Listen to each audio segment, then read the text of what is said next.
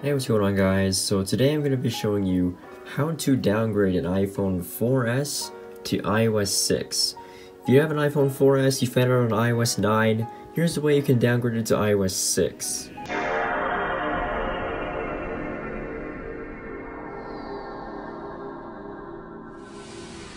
What you want to do is connect it up to a computer and then start from there.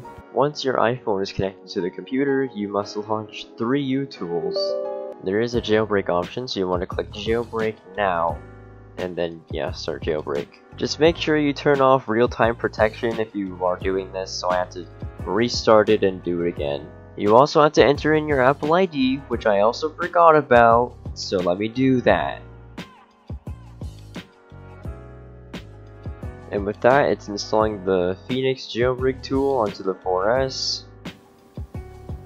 There it is.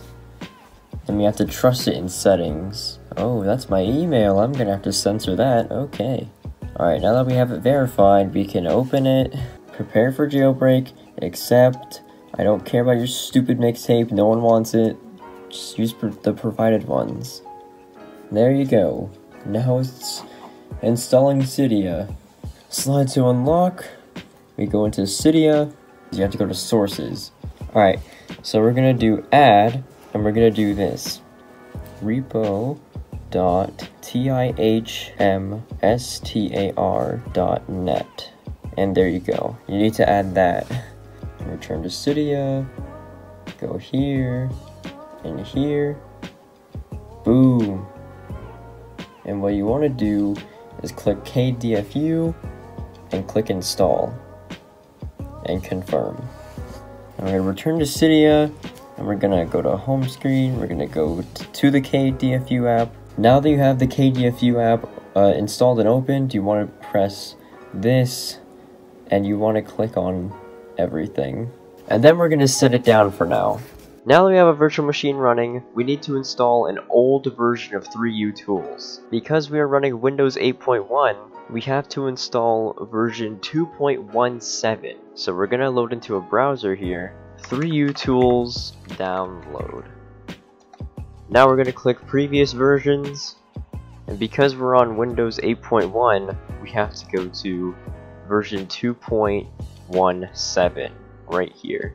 I put a link to where you can download the old version of 3 utools, and also where you can download the custom firmware for the iPhone 4S, because it will need a custom firmware. Okay, now we're gonna launch 3 utools. Yes. We're gonna go on our iPhone 4S here. Now we're gonna do flash and jailbreak. We're gonna go to Pro Flash, and we're gonna import firmware.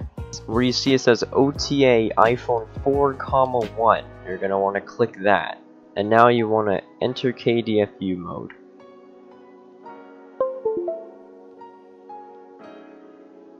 There we go. We have to make sure it connects to the virtual machine.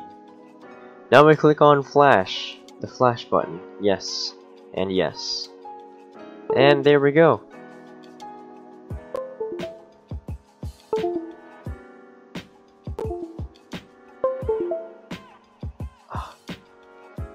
Virtual machine, yes.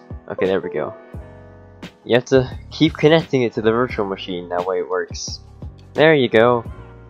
Beautiful. And now you've successfully downgraded your iPhone 4S to iOS 6.1.3.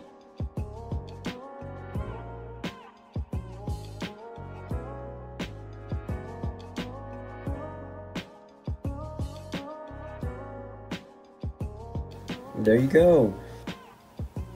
Oh my gosh, that is so sick. Thank you guys for watching this video.